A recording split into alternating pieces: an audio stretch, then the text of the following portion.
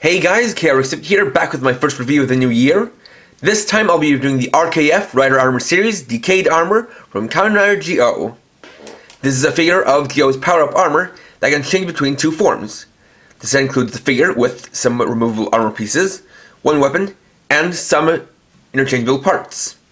So, let's get started.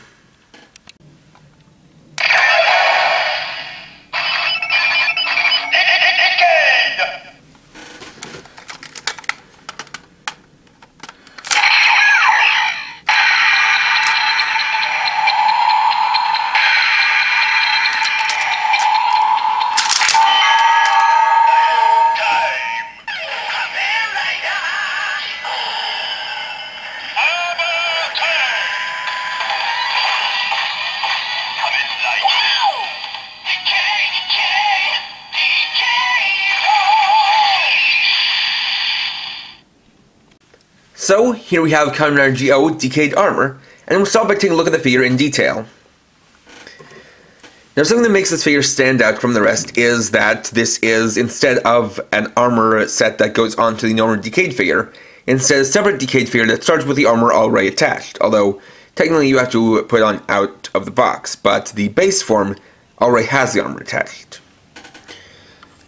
Starting off with the head, you can see it has a unique head design in that the face is basically this flat screen, which instead displays a card of the face, and you can see it has Decayed written here in katakana, Decaydo. You can see it actually has details to make it resemble a rider card, such as the barcode on the side, and then KAMENRIDE Decayed here on the bottom. And while the design might be reminiscent of something like a smartphone screen, it's more likely a reference to the Ganbarizers from KAMENRIDE Battle Ganba Rising, who are the customizable avatar characters in the arcade game. You'll also see as a cool little detail that he does have the antenna starting off on the display here, but then extending outwards from the helmet. And of course he also has the slats that are made of cards from Decayed's helmet. Coming down to the torso, we got a chest piece, which is also reminiscent of Decayed, with the cross on one side, resembling the letter X, meaning 10 in Roman numerals. On this shoulder, you've got, again, Decayed written in katakana. Then, across here, you have this very long barcode, with numbers 2009 and 453145 repeated a few times. Now, this number set is significant, because if you take 453145 and then equivalent that to their number counterpart in the English alphabet, it spells out Decayed in English. And of course 2009 is obviously the year that Decayed started. The thing about the second set of numbers is that it actually has a precedent. That if we look here at the KAMENRIDE Decayed card and flip it over to the back, you can see those numbers are also on Decayed's symbol and have been since he first debuted. So there's a cool little callback there. Got a bit of nice magenta color on the shoulders, then we get down to the body. We can see the armor design is very different from the others, in that it is meant to be more reminiscent of Decayed himself, rather than being a sort of generic armor set that is used for the rest of the riders, or for most of them at least. Sorry for the cut there, just had a sneeze.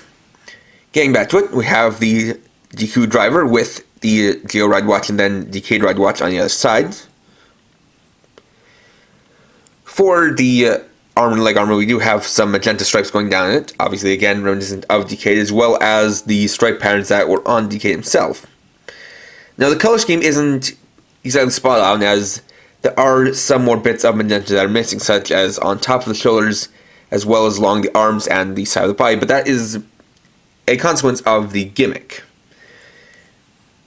And you can see a bit of that gimmick here on the back, but that's something I'll go into when we get into that itself. Articulation-wise, it's got a ball-jointed head, though it does have slightly limited range. Full 360 rotation at the shoulders. Have a hinge at the shoulder pad to allow for a full 90 degrees outward.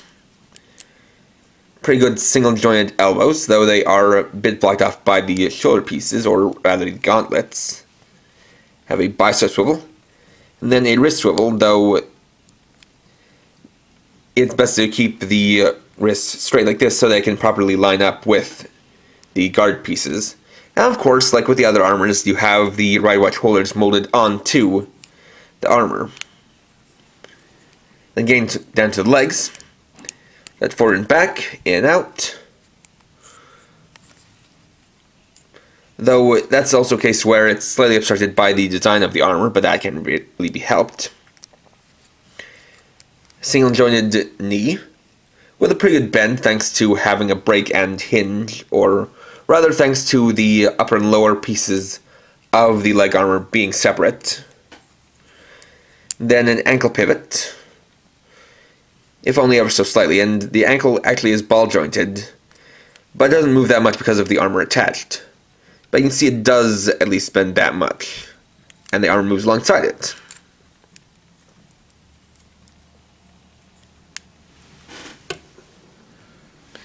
Accessory-wise, the figure comes with the Ride Hey Saber. Of course, this is done all up in single color plastic, that being black, but of course within that plastic are all the necessary details. You got Hey Saber written on the blade, have the dial here, with the properly molded hands above and below each other.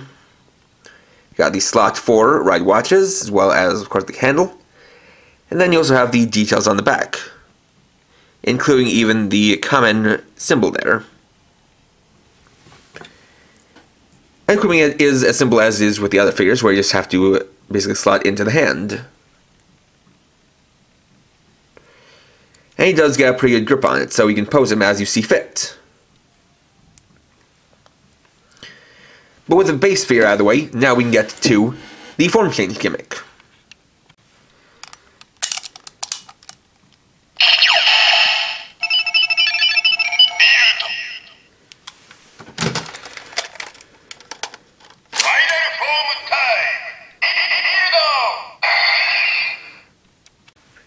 So, for the form change gimmick, we're going to need to remove some pieces and then switch around some others.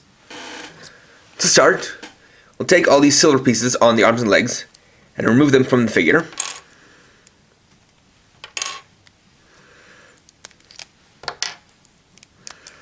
We'll set all of them aside since they won't be needed.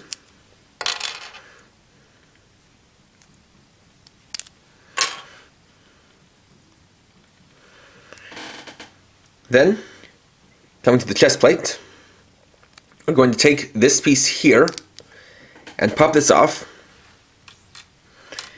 and then replace it with this second one, or this alternate one rather.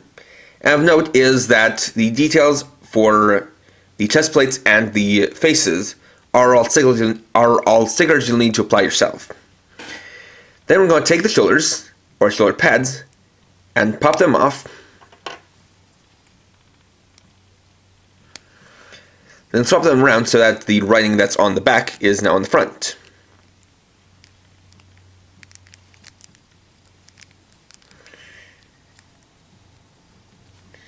Can be a little bit tricky, but once you get in there, you should hear it snap into place like that. Do the same on the other side.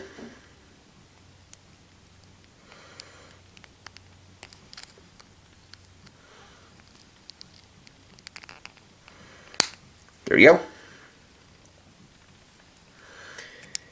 Then we're going to take the face and going by the two horns or antennae, we'll remove that. Take the other one and swap it in. Make sure it's completely in place.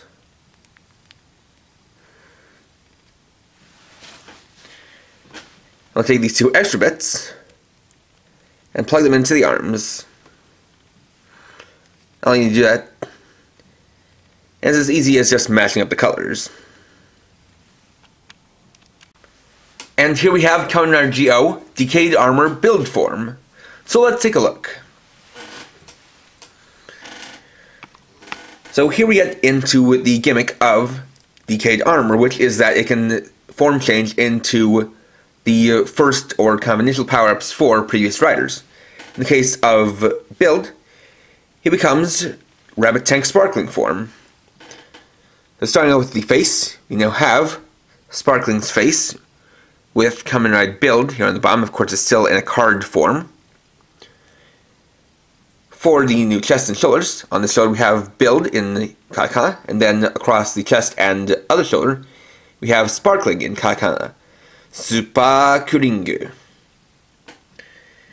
Getting down to the rest of the body, we can see that the way this works is similar to how Decade changes into other riders.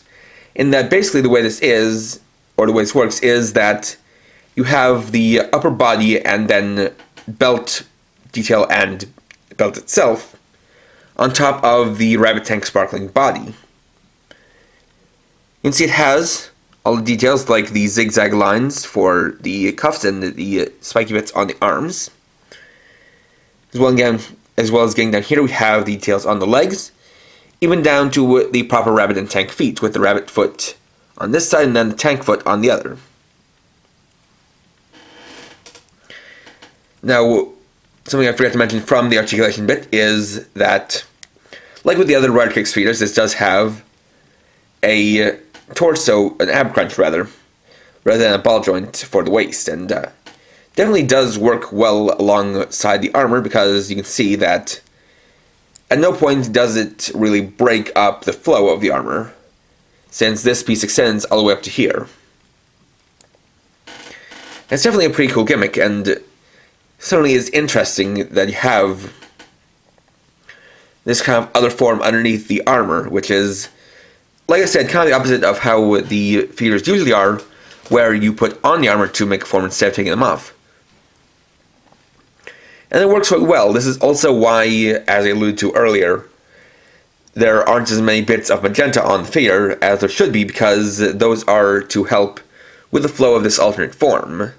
Since, of course, being based on Rabbit Tank Sparkling, it doesn't have these magenta lines added to it.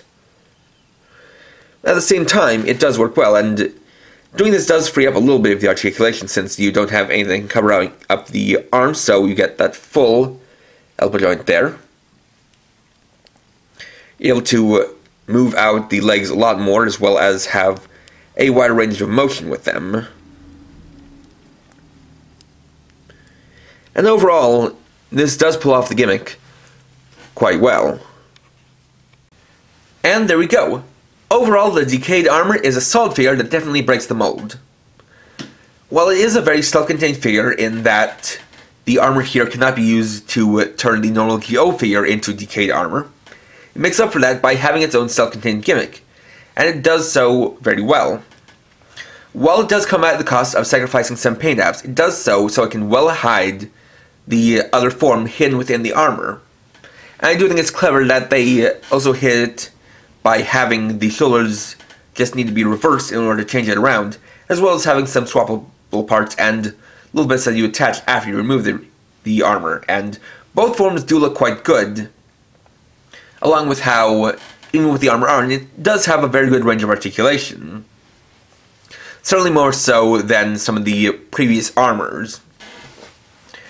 Now, while it is a shame that this only gives you one final form time, with how it works and with how within the show there are 3 shown so far with more to come, it does make sense that they just pick one so as to keep things simple and keep costs down. So this gives you a nice solid figure of Decayed armor with one of its final form times for a quite affordable price.